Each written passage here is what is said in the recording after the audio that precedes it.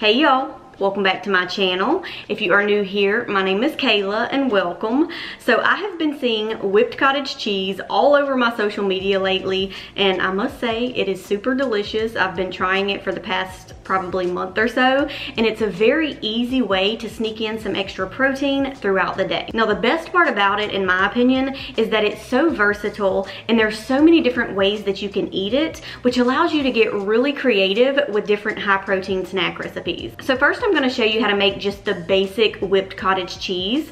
It's super simple, and of course you can eat it plain like this with carrots, cucumber, bell pepper, crackers, whatever floats your boat. But if you want to fancy it up a little bit, I'm also going to show you 6 different ways that you can use this whipped cottage cheese to make a variety of high protein snack recipes that you will not get bored with. Trust me, they are all super delicious, and best of all, they only take a few minutes to whip up. And as always, you can print off all of today's recipes over on the blog post. I'm going to have the macros listed over there as well. You can find that link in the description box below. But anyway, let's head to the kitchen and get started. To make the basic whipped cottage cheese, you can use any percentage. Here I have the low-fat 2% cottage cheese, but you can also use the 4%. Both are absolutely delicious, and it's really as simple as adding it to a food processor or blender. I'm adding 2 cups worth and just blending it until it's extra smooth. And by the way, you can also add unflavored protein powder to this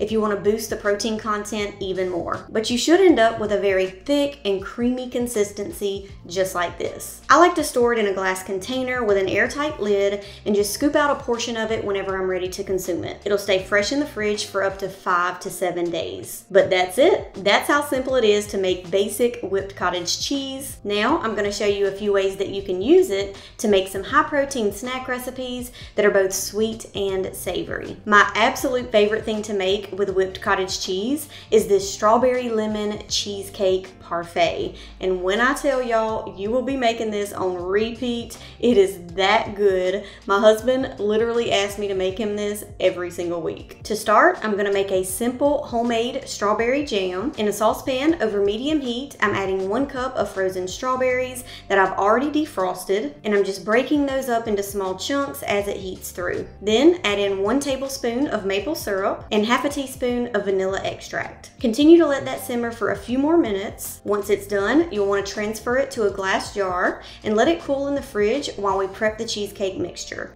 Into a bowl, add 1 cup of the whipped cottage cheese, 1 to 2 tablespoons of your favorite sweetener. I'm adding monk fruit today, but any sweetener works just fine. The zest from 1 lemon, as well as the juice from that same lemon. And if you don't want it to be too lemony, you can add the juice from just half of that lemon. Give it a good mix until it's fully combined. And now we can assemble the parfait. This recipe makes 2 servings, so I'm gonna use half of the ingredients for 1 parfait and just layer it however you'd like. I'm gonna start with the cheesecake mixture on the bottom, followed by a layer of the strawberry jam, a little bit more cheesecake, and then I'm gonna add a crumbled up grain-free shortbread cookie. I like the ones from the Siete brand.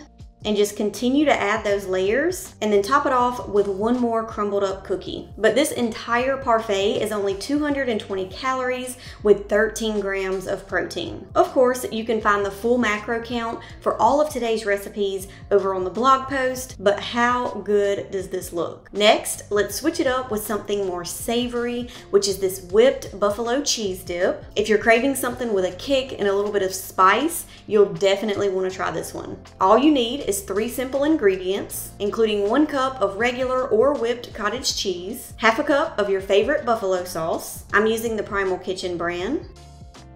2 tablespoons of avocado mayonnaise, and this is optional, but if you want it to be extra spicy, add in 1 tablespoon of hot sauce. And I'm just blending that up in my food processor until it's extra smooth. I like to serve this with some fresh produce to get in extra fiber, so I'm gonna chop up some cucumber, bell pepper, and carrots. Of course, you can also serve it with chips or crackers, but this one's great for those of you watching your carb intake because half a cup of this dip only contains 5 grams of carbs and 207 calories. It's also great to serve at parties or gatherings, and you can fancy it up a little bit by garnishing it with some chopped green onion, a little sprinkle of extra hot sauce, but it's super creamy and filling and a great way to sneak in extra protein and fiber. One of the fastest and easiest ways to use whipped cottage cheese is just to spread it onto some toast and add your favorite healthy toppings. It makes for a quick and easy on-the-go snack or even breakfast, and you can make it sweet or savory.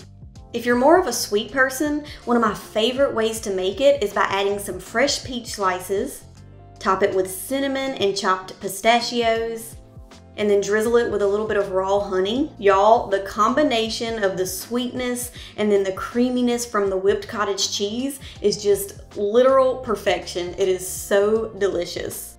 Now, if I'm wanting something more savory and a little bit more filling, I like to add avocado and tomato slices and then drizzle it with some extra virgin olive oil. Okay, I went a little crazy with the olive oil. And you have to top it off with some everything bagel seasoning, but this avocado toast is so savory, creamy, and extra filling. Another savory snack option is this bruschetta cheese spread. Y'all, this one is packed with flavor and you can literally whip it up in just a few minutes. Starting with the base, into a food processor, add in 1 cup of either regular or already whipped cottage cheese, along with 1 tablespoon of extra virgin olive oil, some fresh rosemary and thyme. I'm adding 2 sprigs of each, and some sea salt and pepper to taste. Blend that up until it's extra smooth and everything is fully incorporated. Set that aside, and now let's whip up a super simple bruschetta topping, starting with 1 cup of cherry tomatoes that I've already cut into halves, 1 tablespoon of extra virgin olive oil, 3 to 4 tablespoons of freshly chopped basil, and some sea salt and pepper to taste. Give it a little toss to combine all the ingredients, and when you're ready to serve it, just spread the cheese mixture onto a plate.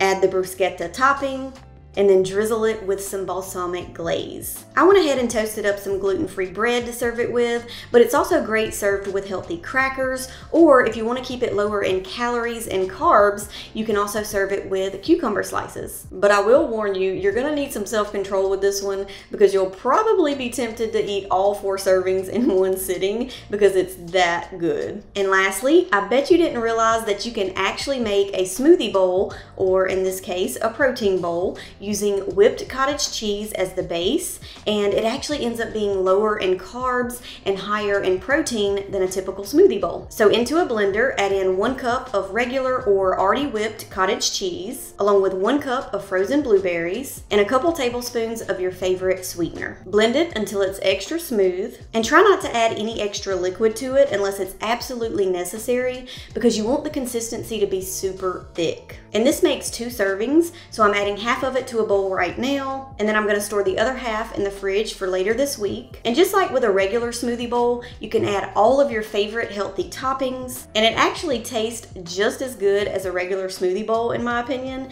The base recipe without the toppings is only 152 calories with 13 grams of protein. And of course, you can add protein powder to the mix if you want to boost that protein even more. But it's perfect as a high protein snack, or you can even have it as a healthy breakfast option.